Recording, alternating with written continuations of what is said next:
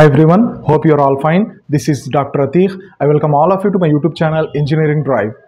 There is one misconception in most of the students who have applied for NPTEL exam or those who are going to write the NPTEL exam, that whether NPTEL final exam consists of negative marks, whether negative marking system is there in NPTEL. So I will clarify all that doubt in detail. The answer is straight away, if you want me to tell, the answer is no negative marks are there in NPTEL exam right now. See, this is the very important information. Right now, there is no negative marking system in NPTEL, but there are some points I want to discuss related to this. While talking about the negative marking system, at present, NPTEL does not have this system for any types of courses. Here, I am mentioning one point, 99%. The reason I am mentioning 99% here is 99% of the courses don't have negative marks for final exam, but there is a chance there are some courses in which NPTEL may introduce this system in future. We don't know. Okay, so my suggestion to you is when you are watching my video, better go ahead and check the official website of NPTEL also once to verify this. At present, there is no negative marking system in NPTEL exam. Okay. Now, one more important thing is, sir, can I attempt all the answers or is there any problem? So, because mostly the questions will be multiple choice questions or fill up the blanks will be there.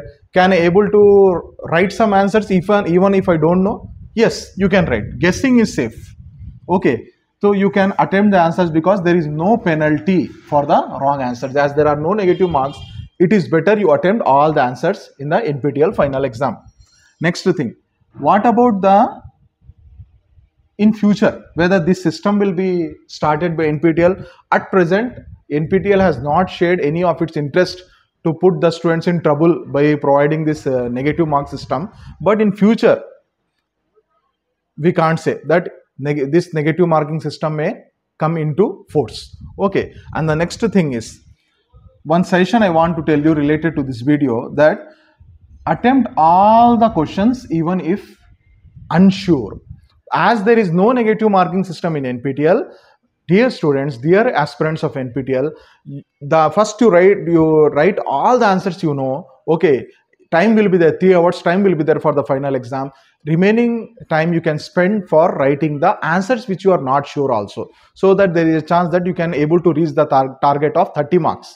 Out of 75, you need to get 30 marks.